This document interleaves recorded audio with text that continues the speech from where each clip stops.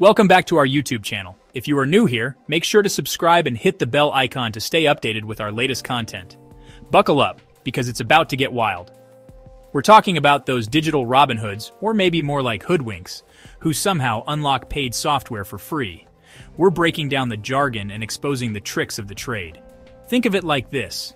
You spend months, maybe years, crafting a masterpiece in your workshop, only to have someone sneak in and steal it. That's what software piracy feels like for developers. From malware lurking in the shadows to the erosion of trust in a digital world, the consequences are far-reaching. So, grab your metaphorical magnifying glass and let's expose the dark secrets of software piracy, shall we? First things first, let's meet our suspects, the hackers themselves. Now, they might not be sporting black hoodies and typing furiously in the dark, or maybe they are, who knows? But they've got some serious digital tricks up their sleeves. Imagine trying to solve a complex puzzle.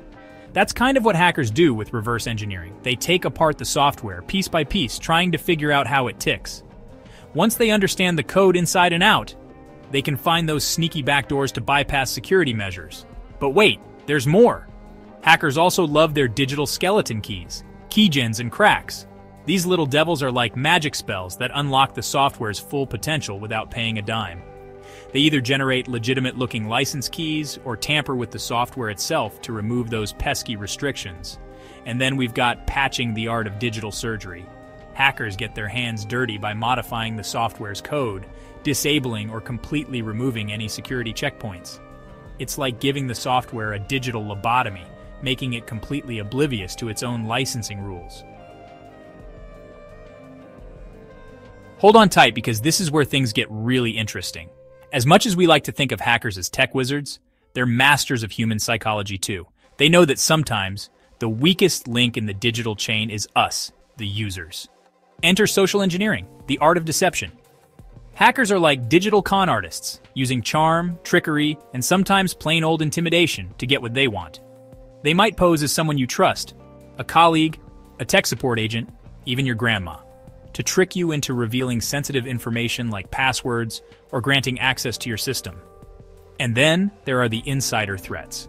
These are the double agents lurking within organizations, the employees who abuse their access for personal gain or malicious intent. They might steal sensitive data, sabotage systems, or even install backdoors for external hackers to exploit. It's like finding out your seemingly trustworthy office buddy is actually a corporate spy.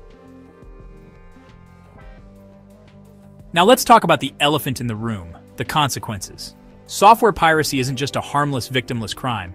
It's a digital epidemic with far-reaching repercussions that affect everyone involved. First in line, the developers. Imagine pouring your heart and soul into creating something amazing, only to have it stolen and distributed for free. That's the harsh reality for many developers. Piracy robs them of their hard-earned revenue, stifling innovation, and discouraging them from creating new and exciting software. But here's the kicker. It's not just the developers who suffer. Users of pirated software are playing a dangerous game. Remember those digital backdoors we talked about? Well, they're not just for bypassing licensing checks. They also make your device a sitting duck for malware, data breaches, and identity theft.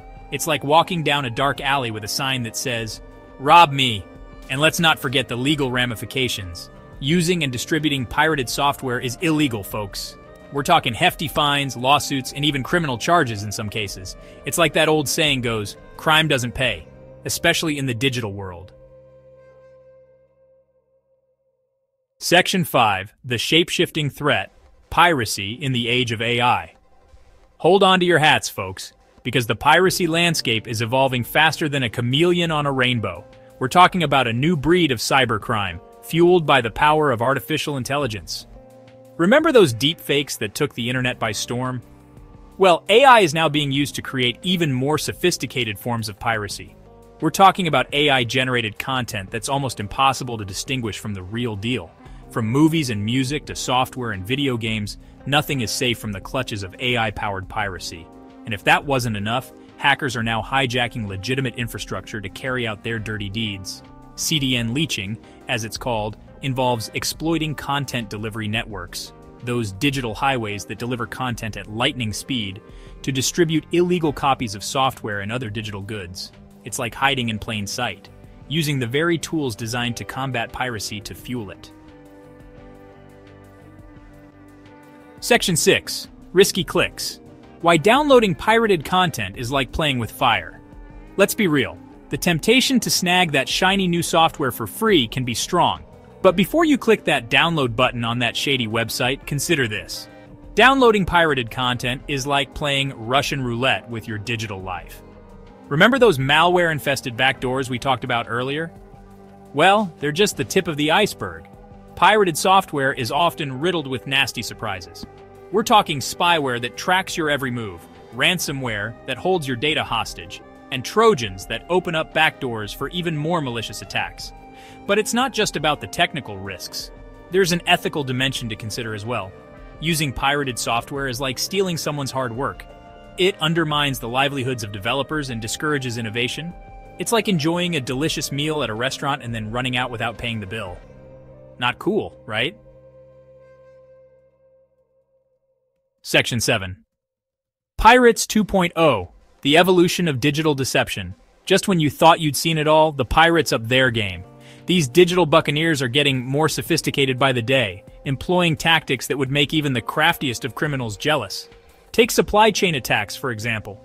These are like something out of a spy thriller. Hackers target the software supply chain itself, injecting malware into legitimate software before it even reaches your device. It's like poisoning the well at the source, making it incredibly difficult to detect and even harder to prevent. And then there are malicious browser extensions. These seemingly harmless add-ons promise to enhance your browsing experience, but often have ulterior motives. They lurk in the shadows, stealing your login credentials, tracking your online activity, and even hijacking your browser to display unwanted ads. And let's not forget about good old-fashioned phishing. Hackers love to cast a wide net, sending out millions of emails disguised as legitimate messages from banks, social media platforms, or even government agencies. One wrong click and bam! They've got access to your accounts, your data, and potentially your entire digital life. The takeaway here? The digital world is a constantly evolving battlefield, and the pirates are always coming up with new and creative ways to stay one step ahead. Section 8. Fighting back. Arming ourselves against the piracy plague. Don't despair. It's not all doom and gloom. Just as the pirates are upping their game, so are the good guys. We're talking about a digital arsenal of tools and techniques designed to combat piracy and protect our digital assets. Piracy detection software acts like digital detectives, using algorithms to sniff out unauthorized use. Piracy prevention software stands guard, using encryption and licensing systems to keep intruders out. Real-time monitoring and AI enhance detection, identifying patterns and anomalies. Regular updates act like digital vaccines, patching vulnerabilities and staying ahead of piracy. Section 9. Securing the future, building fortresses against digital theft. So, we've talked about the threats, we've explored the consequences, and we've looked at some of the tools at our disposal. But what about the future? How can we create a digital world where piracy is a thing of the past? One promising avenue is blockchain technology. Remember how blockchain revolutionized the world of cryptocurrency? Well, it has the potential to do the same for digital ownership. Imagine a world where every piece of software, every song, every movie is registered on a secure and transparent blockchain network, making it virtually impossible to pirate. But technology alone isn't enough. We need to foster a culture of respect for intellectual property. That means educating users about the ethical implications of piracy and encouraging them to support creators by purchasing legitimate software. And let's not forget about the power of direct engagement. When creators connect with their audiences, build communities, and offer exclusive content on their platforms, it discourages piracy and fosters a sense of loyalty among fans. The bottom line is this: securing the future of digital content requires a multi-pronged approach. We need technology, education, and a collective shift in mindset.